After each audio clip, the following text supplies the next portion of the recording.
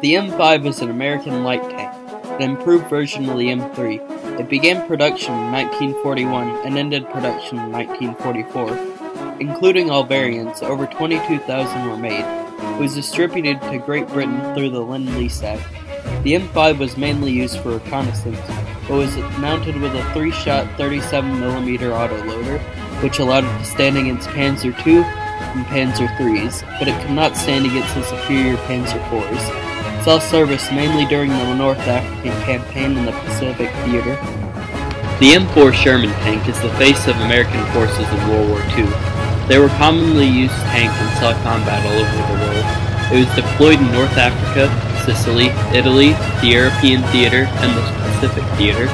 More than 50,000 Shermans were produced between 1942 and 1945. Mounting a short-barreled, low-velocity 75mm cannon, the Shermans were effective against the German Panzer II, III, and IV, but were no match for the Tiger Is, Panthers, and Tiger IIs. It was used as infantry support, spearheading charges and defending areas rather than anti-tank. The M10 Wolverine is not technically a tank, rather it is classified as a tank destroyer. The purpose of the M10 and its successors is purely anti-tank based. Using the hull of a Sherman, the Army mounted open-top turret with a 76mm. Its successor to the M36 Jackson mounted a 90mm, but served the same role. Around 6,000 variants of the M10 were made from 1942 to late 1944, along with the 2,000 M36s made from early 1944 to late 1944. It was primarily used on the Western Front. The Panzer II is a German light tank, which is an improved variant of the Panzer I. It began production in 1936 and ending production in 1945. Including all variants, only around 1,800 were made. It was the Germans' main tank for the first few years, but when the Panzer III and the Panzer IV came around, its main job became reconnaissance. Unlike the Panzer I, which mounted only machine guns, the Panzer II mounted a 20mm autocannon during its first few years. It was used on all fronts, then was slowly replaced with its successors. The Panzer III is the first medium tank designed by the Germans. When production began in 1939, it mounted a 37mm anti-tank cannon and 2 machine guns. During its production, around 5,000 Panzer IIIs were made.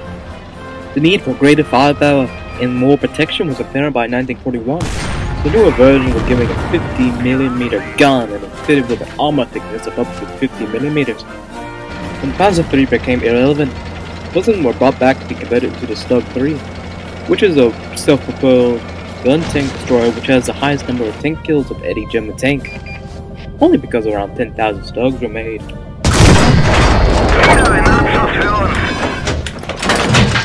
The Panzer IV was originally intended to be the infantry support tank, but ended up being the backbone of Germany's Panzer division from 1939 to the war's end.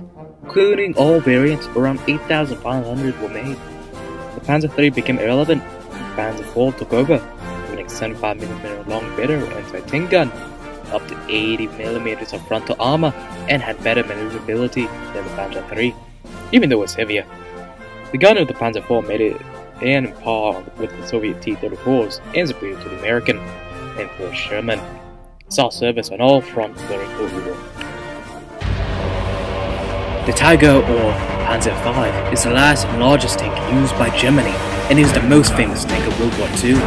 Beginning production in 1942 and ending in 1945, only 1,500 were made, but the ones that were made wreaked havoc on entire tank divisions, being in the same boat as the KV-2. Its long-barreled, high-velocity 88mm gun could penetrate even the most heavily armored tanks at extremely long range. On top of that, its frontal armor was 100mm, meaning that most of the tanks at the time had no hope of penetrating armor. One such example is the Tiger tank ace Michael Whitman, who took out the entire British 7th Armored Division by himself.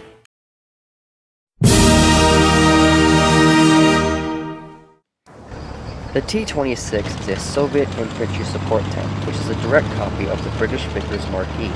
It began production in 1931, and its service life ended around 1945, but continued being used in other countries such as Spain and Finland. During its production, around 12,000 were made. The T-26A models were used for infantry support since they were mounted with machine guns, but stood no chance against other tanks.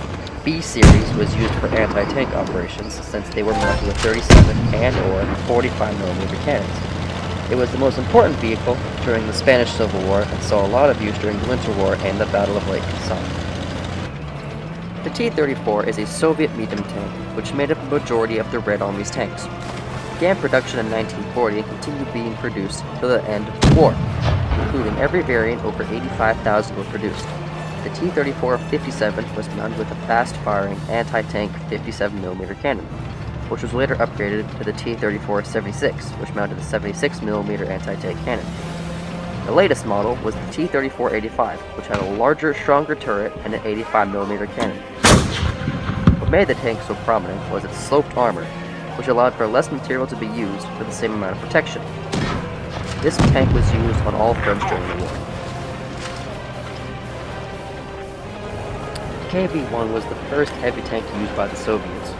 Its production started in 1939 and around 5,000 of them were made, but production slowly stopped around 1942 as it had become obsolete and had a bigger brother replacing it, the IS-2.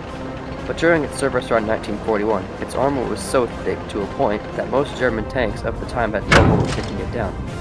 But the armor made it slow, around 20 miles per hour, and it weighed almost 50 tons, making its 800 horsepower engine very unwieldy during a battle. It made its debut during the Winter War, whereas other Soviet tanks like the T-34 failed to finish tactics and ambushes. The KV-1 shined due to its armor. Its main role was breaking through defensive walls, allowing for more maneuverable T-34s to take over. After seeing the success of the KV-1 in the Winter War, the Soviet High Command decided to mount a 152mm howitzer onto a KV-1 hull to blow up the Finnish bunkers on the Mannerheim line, which led to the production of the KV-2. 2 prototypes were made, and they did well enough and began mass production in 1940, just in time to greet the Germans in 1941 during Operation Barbarossa. When the Germans met it, their tanks had no hope of stopping it, as its turret and hull armor exceeded 110mm of effective thickness. Its primary job was to blow up fortified positions, and if it ran out of those, it would wreak havoc onto entire panzer divisions. One such example was during the Battle of Rasinili, where a KV-2 and a few KV-1s halted the entire 6th Panzer Division for a whole day, as they were powerless to kill it, and only prevailed when the Soviet crews ran out of ammunition and ran off. As a result, most were taken out by infantry attacks, rather than opposing tanks. As a downside to the large gun, it has a large turret, making it have a large profile and making it much heavier, making it slower and harder to transport, as well as the recoil of the gun itself could jam the turret, and the transmission and drivetrain from the KV-1 couldn't handle the extra weight of the large gun and turret. By October 1941, production had stopped. The Cruiser Mark III was the first model of the British Cruiser series of tanks. The Cruiser series of tanks focused on speed and lacked armor. The Cruiser Mark III's production began in 1938 and ended in 1941. Despite its long production time, only around 65 were made. It mounted a QF 2-pounder or 40mm gun. It was sent to France and almost all of them were lost. The Cruiser Mark II is one of the first tanks made in the cruiser class of tank. It was in service from 1940 to 1941, and around 175 were built. It mounted an OQF 2-pounder or 40mm cannon. Because of this, it was classed as a heavy cruiser, which when it was sent to France and Asia, almost all of them were lost due to mechanical failure. The Cruiser Mark IV was an attempt to improve the Cruiser Mark III. It was produced at the same time as the Cruiser Mark II and mounted the same weapon. When it was sent to France and Asia, they encountered the same problems as their predecessors. Most cruisers were replaced by Crusaders and Cromwells by 1942. The A-34 Comet was introduced to replace all previous Cruiser series tanks in 1944. Because of the late introduction date, it didn't see much World War II service. The Matilda II was the lighter infantry class tank, being a much needed upgrade from its predecessor, the Matilda I. Its production began in 1937 and ended in 1943. Almost 3,000 were made. What made the Matilda II so prominent was its 80+mm armor, which could easily withstand any German tank shell, as well as its quick-firing 40mm cannon, which was later upgraded to a 90mm howitzer. The first use of the Matilda was when 23 of them were sent to France. Its most prominent use was in America. The Soviets received about 1,000 Matilda IIs from the Lend-Lease Act. The Churchill series of tanks was the heaviest infantry class tank. Infantry class tanks focused on armor protection and lacked speed, the opposite of a cruiser tank. The Churchill series of tanks was produced throughout the war, starting with the Mark I in 1941 and ending with the Mark VII in 1944.